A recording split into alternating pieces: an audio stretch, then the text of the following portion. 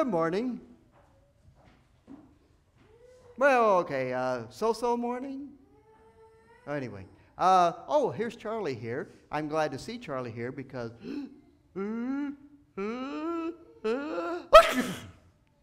Charlie, what are you doing? Here.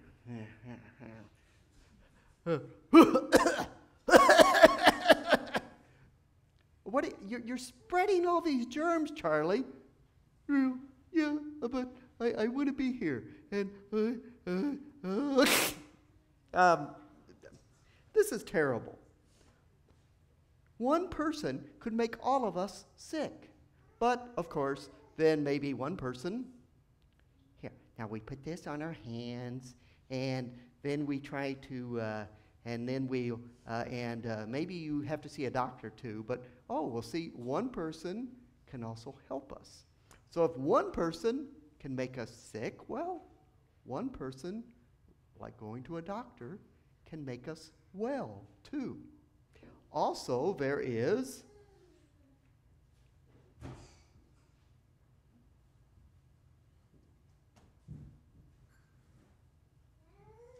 You guys are ugly. what? Yeah, I mean, look at them. Ugh, they're just ugly, terrible. I mean, what are they even doing here? They should not be here. They're just terrible, ugly, they're mean, they're just, look, they don't even behave well. Look, oh, and then they try to smile. Yeah, I know, really. You can't smile and make yourself look any better than that. No, no. You guys are ugly, ugly, ugly, ugly, ugly. That's terrible. One person can really make us feel bad, and one person, But understand, you really are nice, and I like you, and you really are good kids. oh, one person can make us feel bad, but one person can make us feel good too. This is how it goes. Oh, but then there's the story of what one person, and actually one man and one woman, did in the Garden of Eden, where there was the tree they were not to eat of, but did they listen to the God who spoke, or did they listen to the serpent, and then they ate the forbidden fruit? And you know what happened then? Then came the rule of Satan and the curse of sin and death. From one man and one woman came death. And I don't know that I can do anything about that. I mean, this is not going to help you from dying. I can't do anything. Well, now we're in a pickle. We say that, well, one person can bring really terrible things to us. Like one person can cough all over us and make us sick. One person can say terrible things and make us feel bad. But now we have one person, one man, one woman, who has made us so that we are under a curse and will die. Can one person do anything about that? There's a big picture in this church, and it's up there on the wall. Can you see the picture of Jesus on the cross? He was one person, and what this one person did was save us from the power of sin, death, and the devil himself. And therefore, we give thanks to this one person who was Jesus of Nazareth, but also the King of Kings and Lord of Lords. So, one person can do that for us. And to remind you of what this one person did on the cross, I have a package I can't open. Oh, wait, here it goes. Okay. I have a little cross that you can set in its stand. And I think it is, well, you're going to have to find out. You got to take this home and find out if it will glow in the dark. I don't know, but you'll have to test it out. And check when you turn off the lights at night, see if this will glow in the dark for you. Because this will be a reminder of what one person has done. Everybody get one? Okay, thanks for coming up.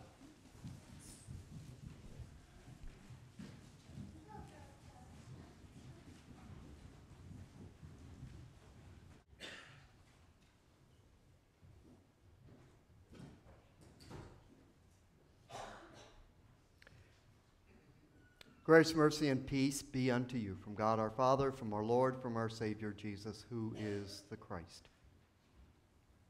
Come, you who are blessed by my Father, inherit the kingdom prepared for you from the foundation of the world. Is that spoken to you? Or is it to be, depart from me, you cursed, into the eternal fire prepared for the devil and his angels? Which are you, sheep or goat? That is a frightening question. Even those who say, oh, there is no God, even those who claim, well, a living God or any God that I could love would not create and prepare a eternal fire for the devil, his angels, and all the goats. A protest against God by atheists always centers on this one topic: a dislike for any God who will separate sheep from goats. Because there is an unanswered, very existential question in that thing. Which am I? Am I a sheep or am I a goat? When the question is left unanswered by God, well, then it's up to us to answer it by ourselves, by what our actions will prove us to be. So, have you fed the hungry? Have you welcomed the stranger? Have you visited the sick and those in prison? And did you do so sufficiently? Sufficiently so that you did not miss Jesus. Sufficiently so that when you meet Jesus on his throne, he will say, hey, I remember you. You visited me when I was in prison. Or Jesus will say, you know, you clothed me. You dropped off those clothes to LSS, and the next thing you know, they came to me. But did you do so sufficiently? What if instead the Son of Man will say to you, oh, you missed me. I was the one that you missed, and that was me. After all, you did not do it to one of the least of these. You did not do it to me. Remember when you filled your home with homeless people? My goodness, you had every bedroom full. You had the sofa sleeper full. You had cots set up in the family room. And then when I came to the door, you had to say, I'm sorry. I'm all full. You're not welcome. So that you did not welcome me, or clothe me, or feed me. So now, as judge, I must say to you, well, I'm equally sorry, but you're one of the goats. Who knew? Who knew that that telemarketer who interrupted you during mealtime for you to donate was, the Lord? Who knew that that hitchhiker you drove by was, the King of the universe? What a dilemma. How can you make oneself to be a sheep? How do you know when you've done enough to become a sheep? Because if you miss just one, if you fail in just one category, so that you go and you visit every single person in every single prison in every single country in the world, so that, well, you lack the time to feed every hungry person in the world, well, you failed. We, of course, go, that's ridiculous. It's impossible. We immediately, of course, are putting our interpretation upon the story. Jesus must mean, well, just do your best. It must be that, well, do your best and grace will do the rest. Jesus must mean, well, just prove your good intentions. Do what's reasonable. so that, well, there's this thing called grace. And that just sort of lowers the bar. It lowers the requirements so that grace, you have to reread the story. And Jesus will answer, well, since you made a concerted effort to do it to at least one, I don't care that you didn't do it to me. Well, that would solve the dilemma, would it not? There would be no pinch from the story. There would be no guilt from the story. Such a gracious twisting of the story would make it kinder and gentler, and it would keep you from feeling as if, well, you were sunk. But you would expect me to say unfortunately, but actually it's fortunately, the story of Jesus does not have such an escape clause. There is not a gracious twisting of this story. No, Jesus is very blunt. He is very literal in what he is saying, and it really comes down to one message. You are sunk. The gospel of grace does not give some special dispensation from this story.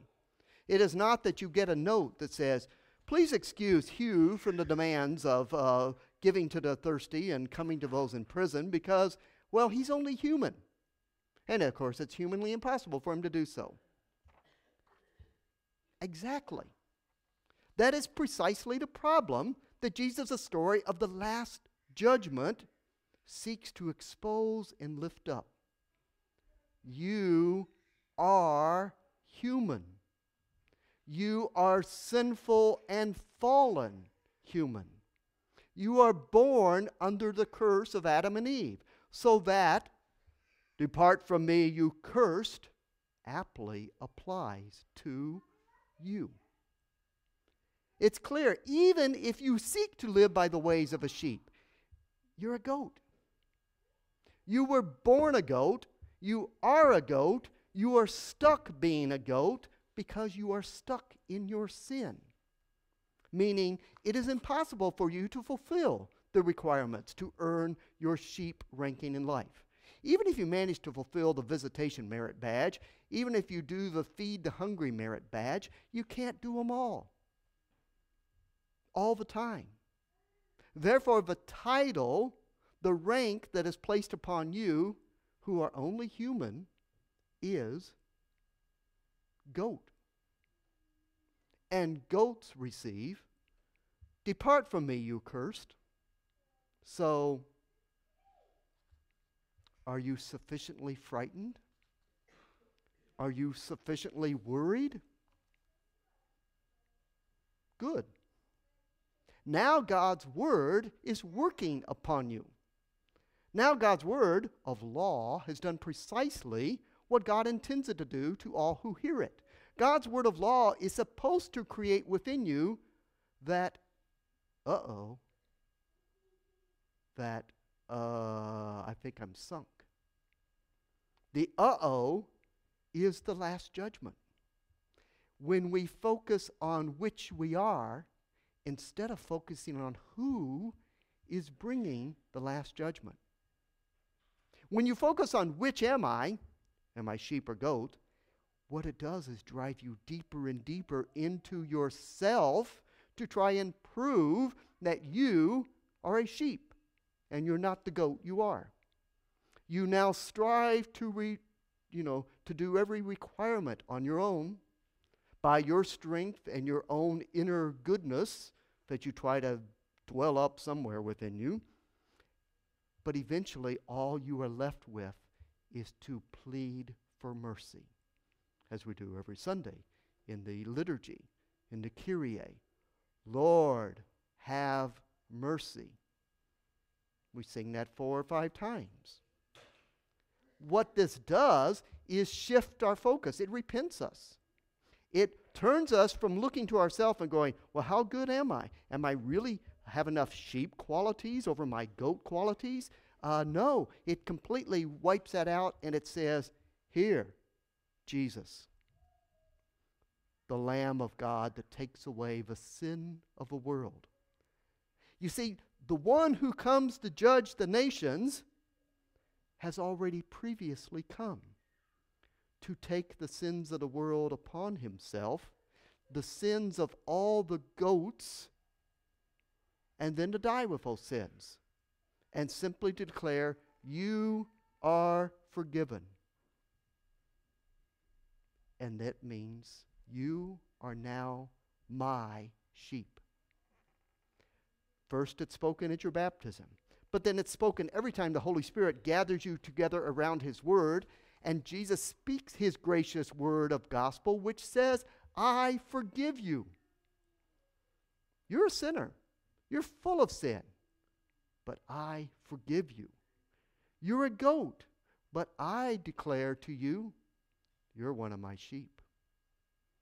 Notice, what Jesus' gracious word of gospel doesn't do is tamper with the law. The law just stands there. See, this is what some church bodies are so confused about today.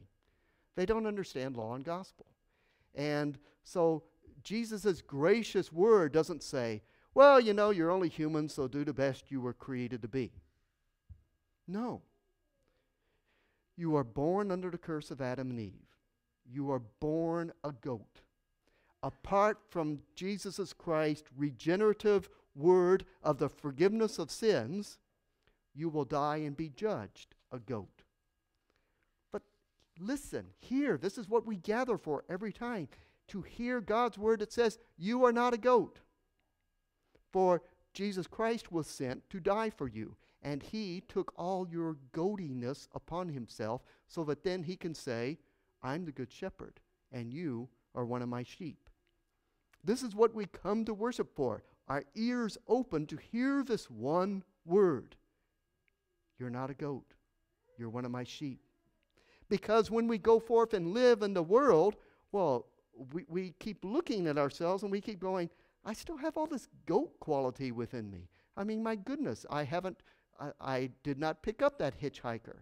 My goodness, you know, there was this person and I just blew them off. I was not ready to help them. The promised judgment always comes. When you look at yourself, you find that, well, I'm goaty. That's why you can't look at yourself, but you must be repented to turn and look at the one who has died for you and says, you're my sheep. This is Jesus' doing. It is not your own. And in fact, every time you try to do it yourself, well, you're going to run into one problem. You're a goat. And you will act and behave like a goat. When you stand before the judge on the final day, who will it be? Will it be the one who suddenly comes as judge? Or will it be the one whom you already have been in relationship with because he came and took your sins and died with your sins on the cross and has said to you already, well, I know who you are, but still I am your Savior and your Lord, and you now are one of my sheep. See, the who that is telling this story is so important because he actually does the separating beforehand. You notice that he already separates the sheep and the goats. He knows them, and then he tells them why. And it's because, well, you didn't do to me. You didn't do to me. Well, the ones who are the goat or sheep are perplexed. They're going, we never saw you, and we don't remember it. We had no concerted effort to visit everybody in prison. And he goes, no, you visited me. You did unto me because you're in relationship with him. He has brought you into relationship as shepherd and sheep. As you live as sheep, you are doing for the shepherd. But if you're not in relationship with him, you have no idea who you're doing it for, then he can look and say, well, you didn't do it for me. And you go, well, I did it for 100,000 people. Well, you missed me. It's do it to me. And it comes out of the relationship that he establishes as he is your shepherd, always declaring unto you, you are my sheep.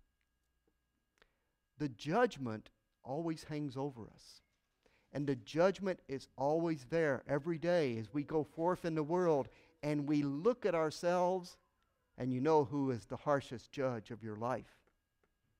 The harshest judge of your life is yourself. Everybody else go, oh, you know, you're a nice person, good person. You go, Oh, if only you knew me. If only you knew what my thoughts are. If only you knew why I do what I do. We know ourselves, and we know one thing.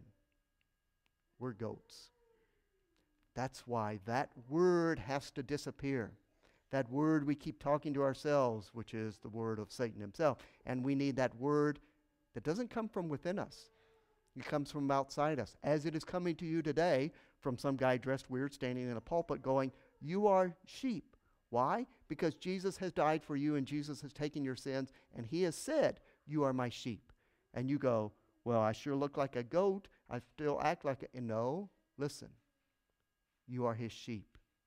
You are the sheep of his fold. You are the sheep that are in his pasture because Jesus has said so. You going to call Jesus a liar? Go right ahead. But Jesus still comes to you and says, you're my sheep. You are of my fold. I am your shepherd. And I give to my sheep eternal life. Hear the word of the Lord. It is what makes you sheep, not your actions. Amen.